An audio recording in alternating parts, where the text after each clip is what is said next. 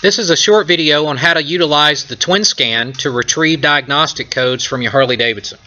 Of course, at this point, you should have already installed your USB driver for the Twin Scan and connected it to your computer. We're going to open up the Twin Scan software. Now, the Twin Scan 2 would be utilized for all of your J1850 applications, and the Twin Scan 3 would be utilized for all of your CAN bus applications with the 6-pin diagnostic connector. So again, your Twin Scan is plugged into the diagnostic connector of the motorcycle. The USB cable is connected to your computer. The ignition switch is on, and the stop run switch is on the motorcycle.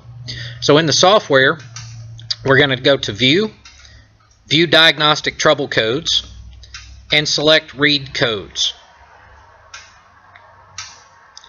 Now, if you've connected it properly, you're going to see that it has found the ECM node, the turn signal security module or turn signal module node, as well as the speedometer node.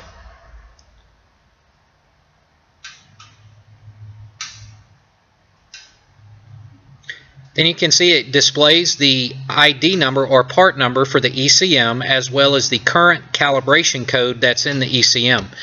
You'll notice the format of that calibration code. That would be a format that you may be familiar with from utilizing race tuners and TTS master tunes. But basically, if it's a number formatted similar to that, then you know that that ECM has been flashed with a race tuner or TTS master tune.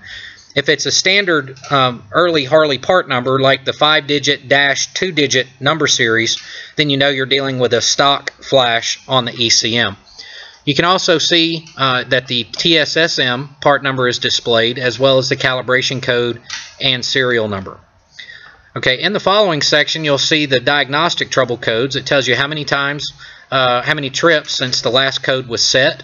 Tells us that there are no current diagnostic codes, which means that there are no current problems on the motorcycle. However, we were also able to retrieve the historic diagnostic codes. Now, not only do we provide the code, but we also provide a description of the code. And if there were any turn signal module or turn signal security module diagnostic codes, current or historic, those would be displayed there, as well as speedometer codes. If you're dealing with a bike that has anti-lock brakes and you have our ABS series of the Twin Scan as well, then it would display any anti-lock brake codes there.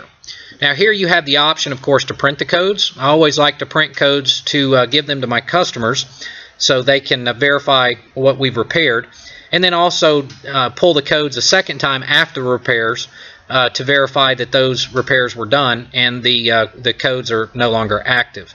And then at this point, if you'd prefer to clear the codes, you can do that by clearing the codes.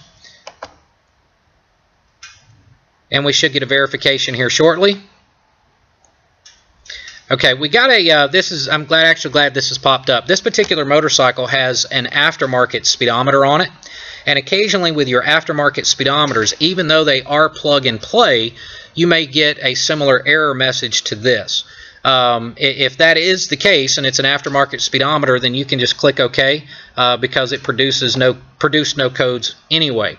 If it was a factory speedometer, you wouldn't see that error message. So once you've cleared the codes, you can hit exit and turn off the motorcycle.